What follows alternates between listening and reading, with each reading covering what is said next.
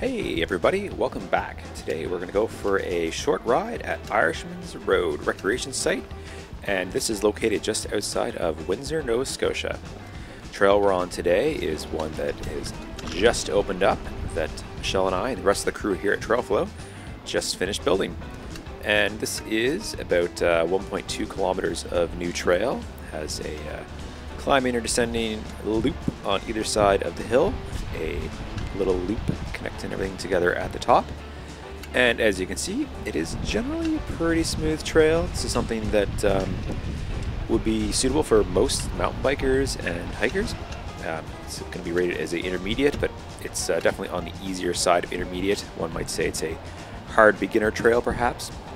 Maybe we'll make up a new term called begintermediate, and that really would kind of fit the bill here, where it's smooth, you have a little bit of grades to winch yourself up on the climbs, and there are a few things where you can get some optional air time, a few rollers you can jump, stuff like that. And cool thing is parts of this trail were actually kind of reclaimed from old loops that used to be here that hadn't been active for several years, so it's great to see some of that old trail getting back in and upgraded and open for people to ride and hike. And yeah, so here I am now, just kind of taking the return loop on the top, and we'll head back down same way I climbed up. And so this trail took us about 2 weeks to build on site. It's a combination of raised tread and flat areas like where I'm at here, and bench cutting on the hillside. This was generally a machine built trail with some hand finish work.